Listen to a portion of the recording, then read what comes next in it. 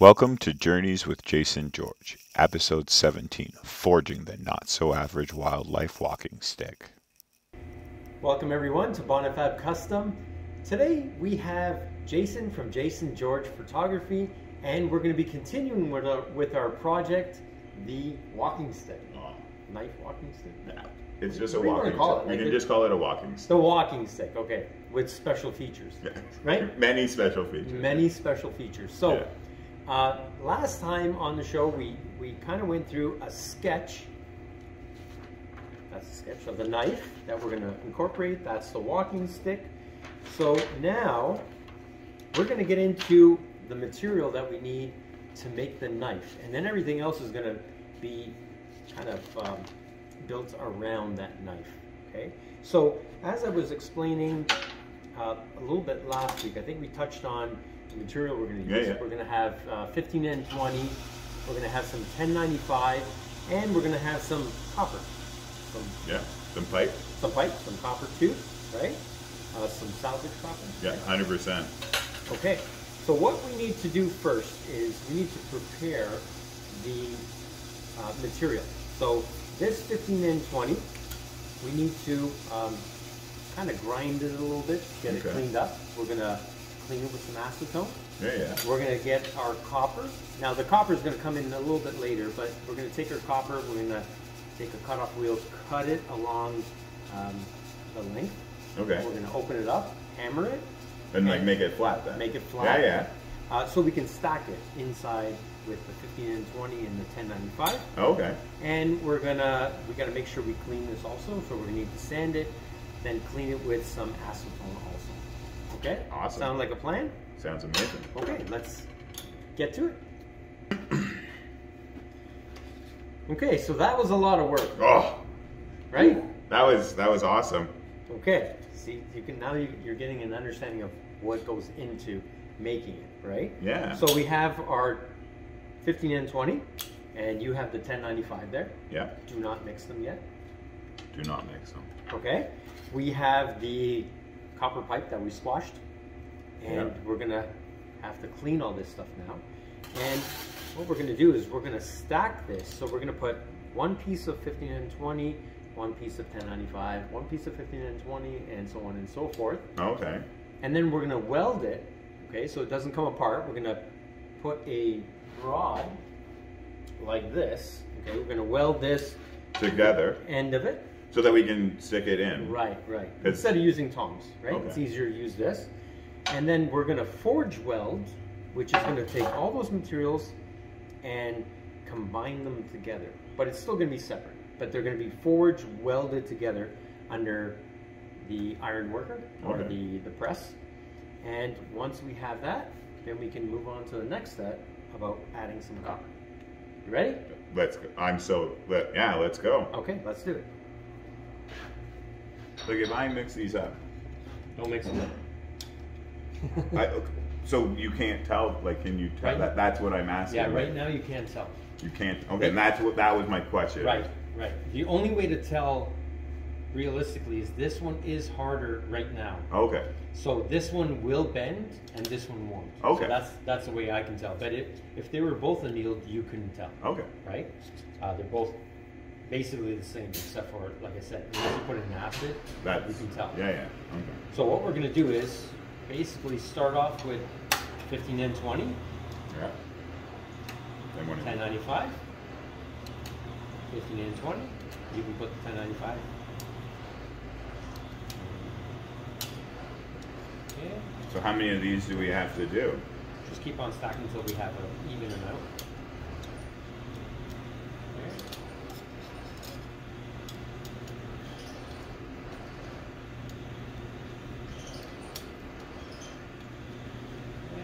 So, when someone makes a knife, this is what? Yes. Okay, we'll finish off with that. That's it. So that's our stack. Okay? Okay. It's a fat stack. Fat stack. So now I'm going to take this stack, and then I'm going to get my vise, and squeeze it in my vise. Okay. And then weld it, okay, on the corners around. Okay. And then I can take that, and we can start the forge up, and forge weld it together. Okay. So now we're going to take the stack, and we want to make sure that there's no air gaps. You see how you can kind of see through there? 100%. Right. So air is very bad when it comes to making Damascus.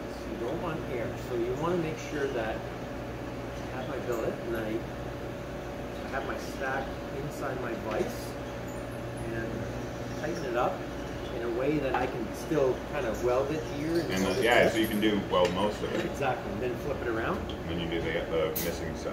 Exactly. And I like to use TIG welding because it's a little bit cleaner, but you can use any sort of welding for MIG, stick, whatever, right? Like I said, I have it, so I use TIG welding. Okay, so Jason, you're going to need a helmet because we're going to be... Oh, I actually brought one. Did you? Yeah. You brought Hold your on. helmet? Yeah, I'll go get it. Okay, you brought a helmet. I didn't think you welded, but... Oh, I don't weld, but I have a helmet. I'm learning to play goalie. I have an idea. I have a feeling that that's not going to work so well. No? No. It might work once, and then you can't see anymore. Oh, Yeah. Well, so I'll lend you a helmet, don't worry. But that's a cool helmet. okay, well, I wanted just to show it to you, really. That's really, but... Yeah, it's pretty cool. All joking aside, I put on the proper welding helmet. And the reason you need a proper welding helmet is if you look into this light directly, it can actually blind you. So there's a little sensor that will turn on the protective view so that you can look and not get hurt. So what's going on is TIG welding. And TIG welding is sort of like little dots, if I'm not mistaken. And he's just tapping it and heating it up really hot, and it's just going to form a barrier. And this barrier is so that it doesn't move.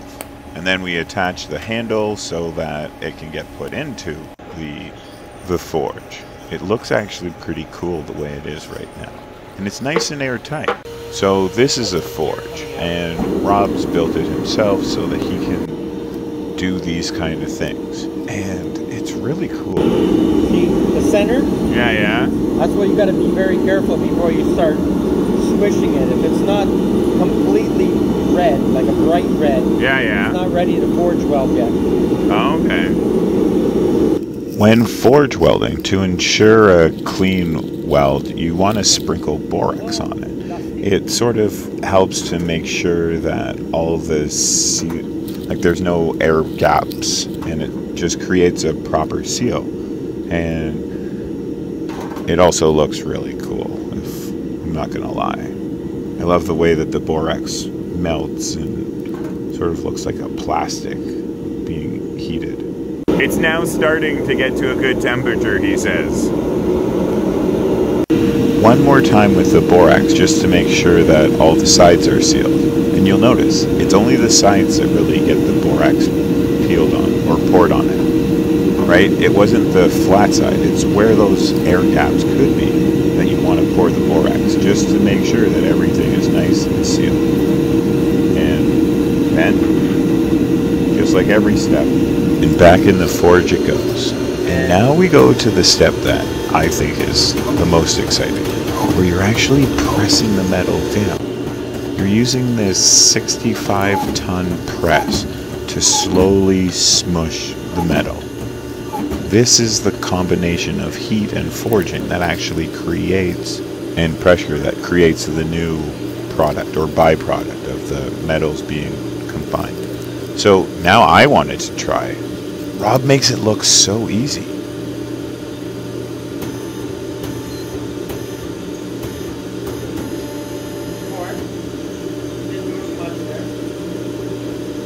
I feel that, yeah.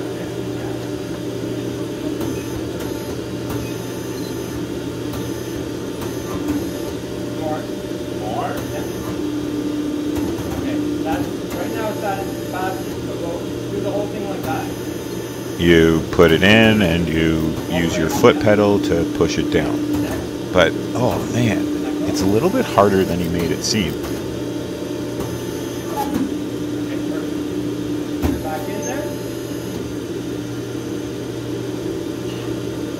Well, I'm definitely going to have to practice my forging skills. But I think I did pretty well for my first time. And then Rob steps up and he makes it look so easy. He does it one-handed with no real care.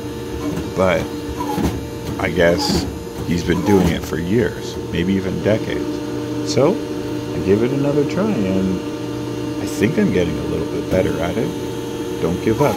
Keep trying. You got this, Jay.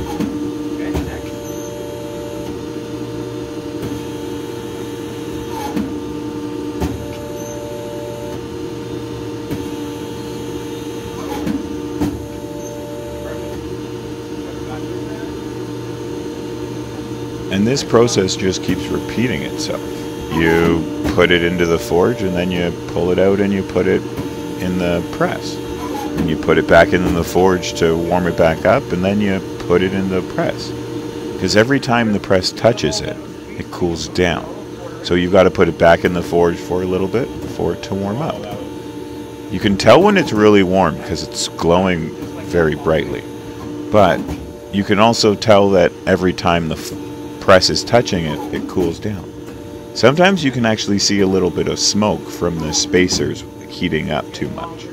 Or maybe a little piece of glove hair gets caught there. But look at the size of it. It's growing. It's almost doubled in size, or at least in length. And I can't lie, I think my technique is getting a little bit better. Again, I still struggle from time to time. Maybe I don't push it down hard enough, but I'm definitely getting better. And this process is so much fun. When we first started, it was 3 pushes for the billet to be completely smushed.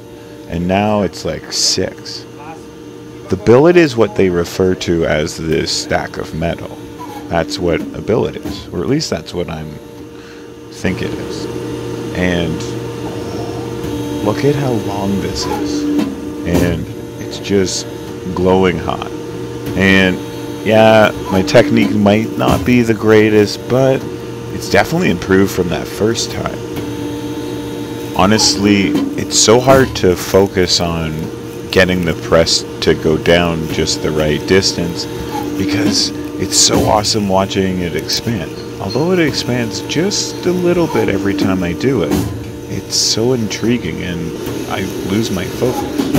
And wow, look at how long this thing is.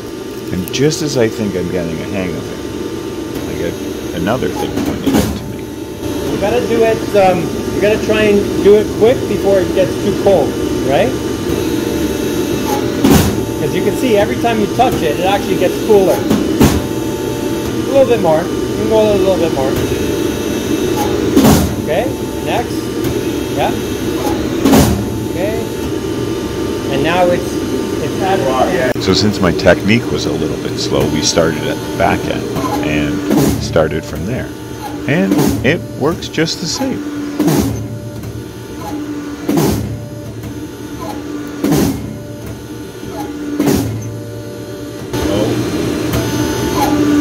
Okay, that's good. Now do it even all the way across. Good.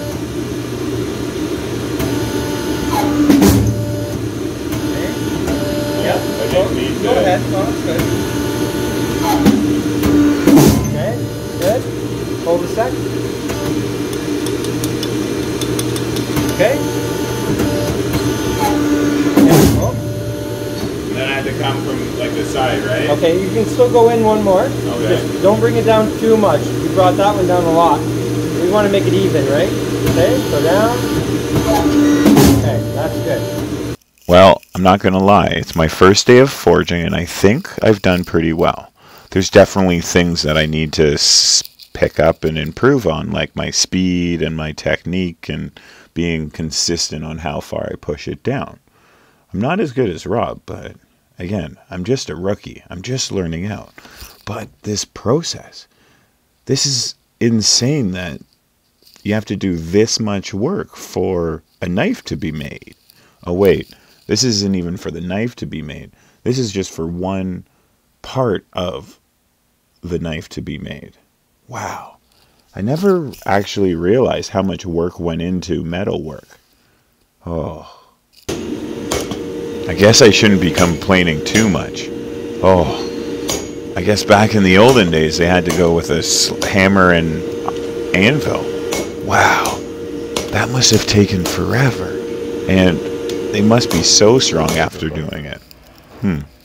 Well, the product looks half decent, I think.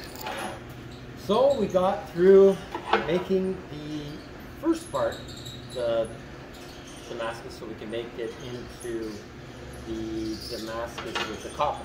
Oh, that's the so we've made like the first press sheet. That's right.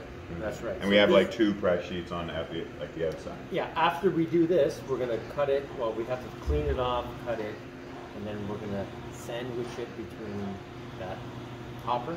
Yep. And then we'll weld it again and forge weld it, and it's a big process.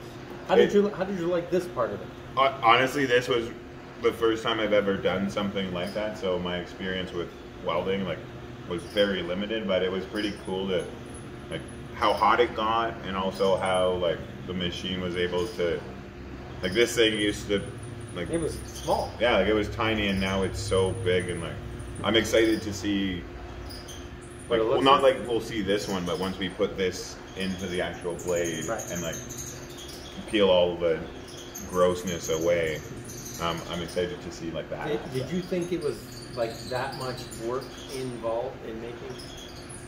Well, yes, but no. I think it's a lot of work. I didn't realize how much work it actually was, and having to put all these sheets together and press it, and then back in the, and then press it again, and put that through that, and then you have to now do it again that. Right. It's crazy, and this seems hard, but we use a machine. We use a machine, but imagine doing that by hand. Oh my. It'd take a long time to do. That would be that. We got good for that. Yeah. That's probably why I had to use the machine and struggled with the machine, because I don't have pipes like those. Well, it's going to give you a new appreciation for forge welding. When you watch if you watch Forge and Fire, you'd be like, hey, I've done that. I'm probably going to start watching all of those things now, because it has had so much meaning. I actually had a kid or a student that I was teaching, and he wanted to learn about welding, or become a welder, and I took him to see my buddies, a couple guys and this girl that work in different areas, so he could get some first-hand experience. And cool. now I can go to him and be like, yo, I got the forge, what are you doing? There you go. All right, so I guess we'll clean this off the next video. So the next video, we're going to get into taking this, cleaning it, getting it ready to forge weld again with the copper. Anything else you want to add to that? No, I hope you enjoyed it, or I hope you enjoyed it as much as I did, because this was awesome. Thank you. Thanks, Jason. And thank you for watching Bonifab Custom. And Jason from Jason George Photography. Check his YouTube out. Don't forget to subscribe, push that button for notifications for the next videos. Thanks. In the next video, we'll actually start making what looks like a knife. But until then, stay safe, have fun, and keep enjoying the wildlife. Bye-bye.